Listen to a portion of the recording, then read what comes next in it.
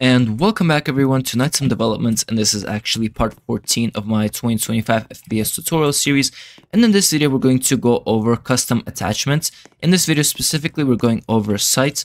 So basically when you go ahead and reset or spawn into the game, you get posted up with a menu which you can go ahead and click customize, select the weapon that you want to customize attachments for, click attachments, and it shows you a button with sites and what is currently equipped. If you go ahead and click change sites, you get a list of whatever sites that you have added. So I choose either iron sites or a new site. So since I already showed you the new site, let's go ahead and just switch to iron sites.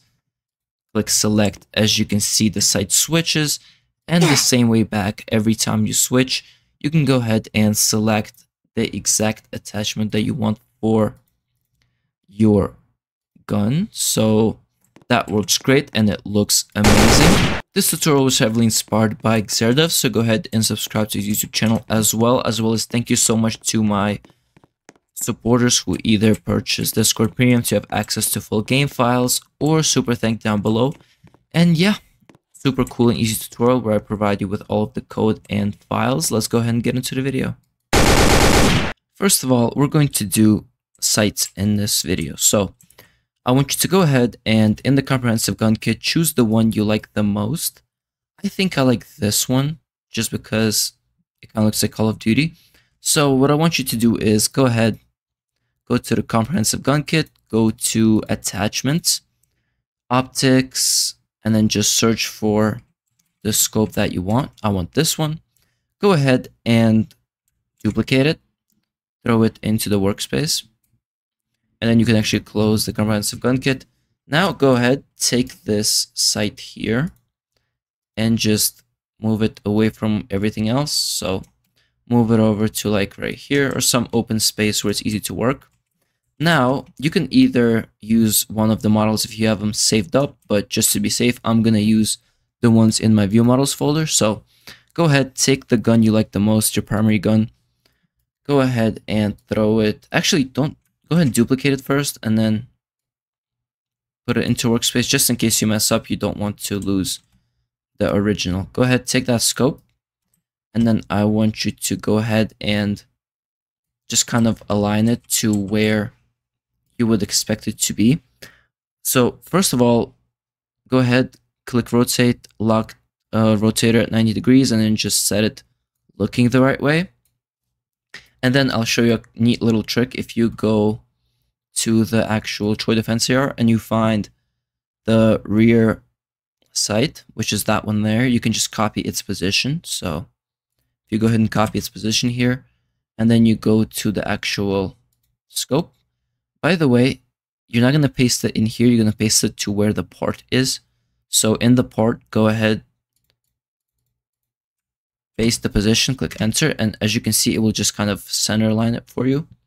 Now you're going to make sure that the center of that metal sight, iron sight, is aligned with the actual scope. So just move it until you think it looks good. So hold on.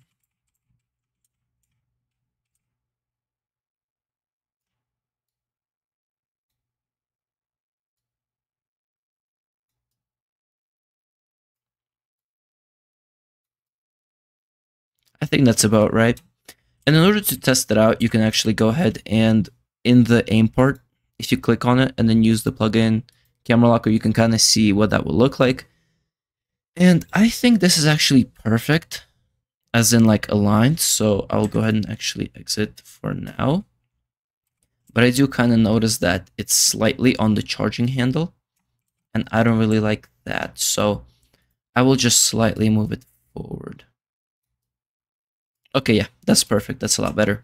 Now, what I want you to do is, currently it is not inside of the model, so there are two different models. So what I want you to do is copy the name of the actual scope or iron sight, copy it, then rename the part in it to that name, and then take the actual part, not the model, the part, and then throw it into your view model, and then go ahead and delete the thing that was left behind. And now As you can see in your actual view model, now you have a scope that's named that exact name.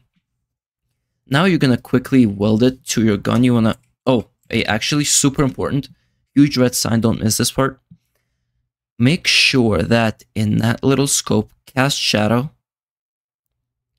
can collide, and anchored are all off. If they're not off, your gun won't be able to move. Okay, now we're going to quickly weld it. So go to your rifle, go to rig edit light, and then you want to choose the part that is closest to the scope. So it's probably going to be something like upper receiver. So if I quickly scroll. Okay, upper receiver. Hold control on your keyboard and then select the scope as well and create a weld because you don't want those parts to move. You want them to be always connected. So make a weld, exit the plugin, and now it's actually connected and won't fall off. Once again, make sure can collide and anchored are off. Okay, now that you're done with the actual view model, no, actually, no, you're not done yet. Pay attention, this part is also very important. Don't miss this. In your rifle, click the little plus icon and type in folder. Add a folder. You're going to call this folder attachments. And this is going to be the folder that will hold all of your attachments like sights, silencers, or whatever, muzzle brakes. So you make this folder, right? Then I want you to go ahead and find your new scope, and I want you to find both of your iron sights. So rear sight and then front sight. Take these three, put them into attachments, basically so that you don't mix them up with anything else. So leave them in this folder here. And make sure to actually do this. This is important. Also super important, before I forget, super important, this attachment file, every gun that you have made for your view models has to have an attachment folder. So let's say you have your pistol, but you don't want to do any sights for it yet or any other rifle. So every other view model that you have, just literally click the plus, search for a folder, and then just type attachments and just leave it empty. So as long as you're going to actually have it, the game will actually let you run it without a scope. So make sure you actually add the attachment folder to every single model that you have. Okay, now that you're done with the view model, go ahead, take it and then put it back into your view models and go ahead and delete the other one that's incomplete. So once you have this, we're going to click the link in the description below this video, go to the Discord server, and then under FPS 2025 video 14 attachments, you'll see 3 scripts and you will see 3 files. Go ahead and download the files. Now, if you go back to your game, open up the files that you downloaded, you should see 3 of them. Go ahead. First, we're going to do events. Take this event and put it into the events folder in your replicated storage. Then in files, do attachment selection. Basically, this is the buttons for all of your like sites and stuff. And this goes into the GUI in the replicated storage. And you may also notice that it does have a script in it. So make sure that is in there.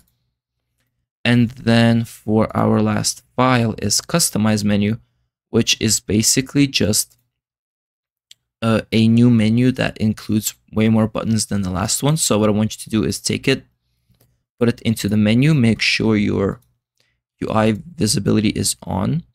And then if you actually set this to, oh, it is set to visible. So basically what is added is a button for sites and then a display of whatever site is currently equipped. By the way, don't forget to actually delete the old customize menu because that one is going to get mixed up if you don't. If you did edit this, you can go ahead and customize this one again as well. But if you do change anything about this, like literally any button, you move anything, you will have to select everything in it and then use a plugin called Rig Edit Live by pressing the blue button and scaling position and size, which will just make it so that all of the buttons resize on smaller screens. So if you, for example, play on the phone, they will be accurately matched. Okay, now that we're done with files, I'm gonna go ahead and do the code. So I'll turn off UI visibility so that doesn't get in the way. And then you can close that and that. And we'll close this as well. Okay, so let's do the framework client first, since that's the biggest one.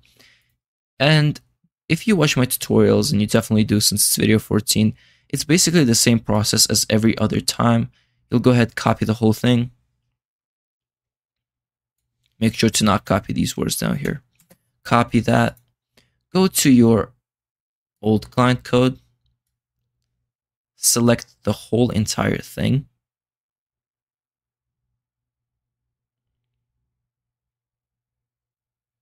And it's gotten really long, so that kind of sucks.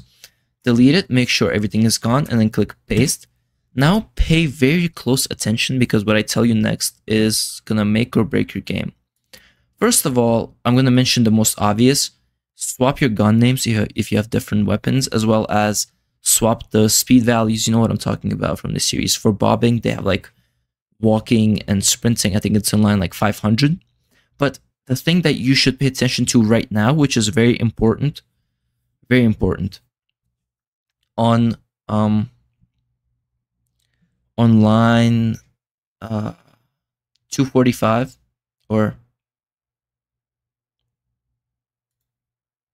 249. Make sure on lines 250 and 251, where I have front sight and rear sight, you substitute those names for the exact names you wrote in your view model attachments folder for the default sites. Copy and paste the names in. Duplicate or delete lines if needed. Okay, once you've done all of those, I want you to go ahead and move to framework server. For this one, it's going to be super easy as well. You're going to go to server additions, copy these 3 lines, and then you're going to paste them at the very end here. Basically, it's just going to fire the server to add attachments or take away attachments. And then for our last one, we're going to do module additions. So go ahead, copy that, go back to your game, and then in the same module script as the gun you just added the scope on, you're going to go ahead and after your TP animations or whatever, just kind of space out a little bit and then paste these lines in. And this is actually very important, so pay attention here.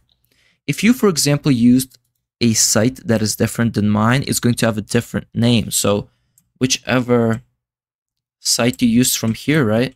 Whichever name you copy and pasted, make sure that site's name matches this here. So make sure whatever site you used, you actually paste its name into this. If you don't, it's not going to work. Also, super important, pay attention, because if you don't do this, if you switch guns, your game will kind of break, because I know you're probably not going to add sites for all of your guns right away. So very important, these lines here that you just pasted in, right? Copy this and go to every single other gun that you have in the module code. So let's do the Glock example on the Glock. So open up its modules, pay attention, please. Make a couple of enters, paste, and now instead of all of these lines, because you don't have scopes for them since you didn't make them, but you still want to play the game, for this one you would put nil, and then you would put either delete them or put 2 dashes in front. So this will just disable the site list. Basically what this does is it just tells the game that the pistol doesn't have a site, additional site, so it just sets to nil, which is nothing.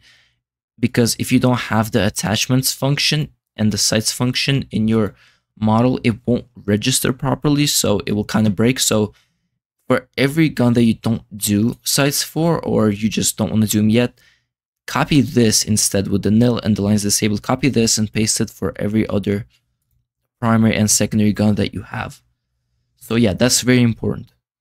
So in theory, I think we're done. So let's go ahead and actually run a test.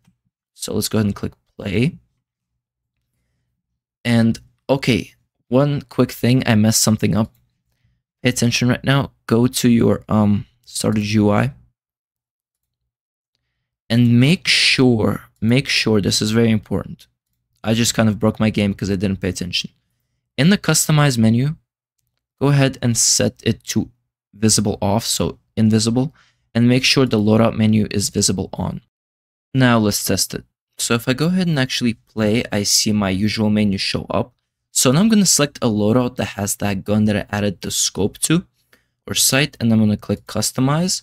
I'm going to select the gun that I want to customize, and I'm going to click attachment. And then as you can see, now there's a button shows up, and there's also a label which says what sight is currently equipped. So it's currently iron sights, but I want to switch it, so I'll click sights. And then I have a list of all the scopes that I've added. So far, I only have 2, default iron, and then the new, whatever that says. So let's say I want to select that new scope. I'm going to click confirm, and I'm going to click select. As you can see, I have the scope selected and the iron sights are gone. So if I go ahead and play or whatever, I enjoy it. But let's say I want to switch back. So I reset, respawn, or die or whatever. And then I see that menu once again. Let's say now I want to play with iron sights. So I'll select the gun again. I'll go ahead and attachments. And I will just go ahead and change to iron sights, click confirm, and quick select.